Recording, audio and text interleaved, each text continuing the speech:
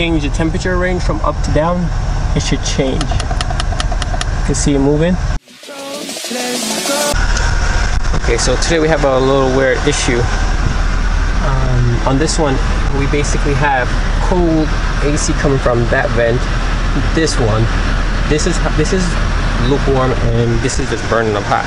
So basically, what I did is I checked the Freon to make sure the Freon was charged. That was correct, and it ended up being this part. This is the blend door on the driver's side. I ordered a brand new one using the VIN number from Honda. This part. This is the one for the EX with the navigation and the dual mode for the AC. So just want to make sure you get the correct one for your car using the VIN. So the first part of this job is to take out this panel. It should be a screw right here, which I already took out, and this little plastic Phillips right here.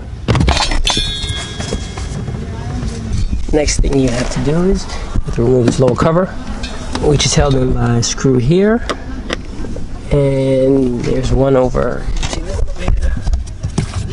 No, that's it.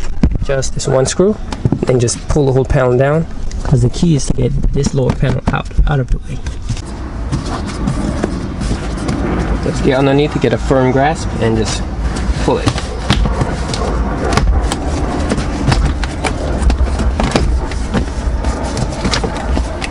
There you go. You can either take the clips out from underneath the back just to get it completely out your way, or just move it to the side.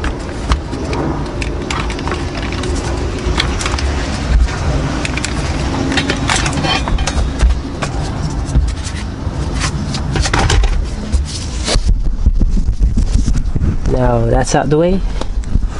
This section is what you need to get out. These are just held in by these little push clips. Just gotta pull it down.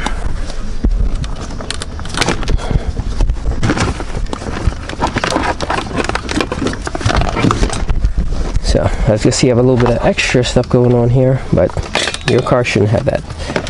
As I showed you before, that little arm, that's what controls the blend door on the driver's side for the temperature.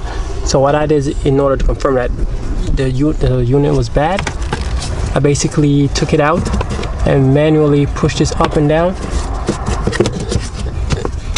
to make sure that the AC was coming. And once that was, I used that method to confirm it, then I ordered the part, and I'm going to show you how to put it in. And this is the new one. It's the same part number as the old one. Both OEM, both Denso, and this is the part number. So I'll give you a quick walkthrough. It goes in like this. This is how it's bolted in. There's one Phillips here, here, and here to hold it in. That white clip that controls the flaps internally, and this black one also is part of the blend door motion that gives the temperature on your side. So what you're trying to do is use a new one. This goes into the white clip, that little groove you saw, and this goes into the black clip. So they both go together like this. I'm gonna try to show you the best as I can, but it's kind of cramped in here. So basically it goes in like that. You just gotta line it up into the groove.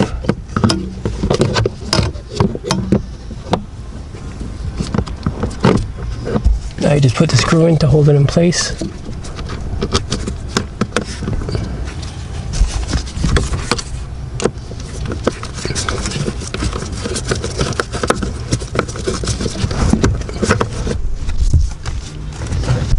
So there's the new unit. It's installed. This is the connector for it, so basically just plug it in like this.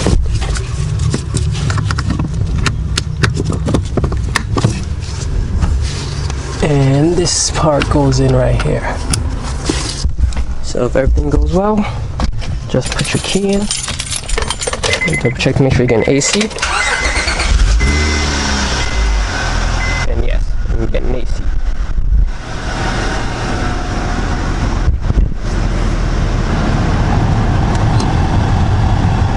And you can see, you just change, you just move. And this is how you test it. When you change the temperature range from up to down, it should change. You can see it moving. Before it was not doing that, so that's why I confirm that this unit is bad.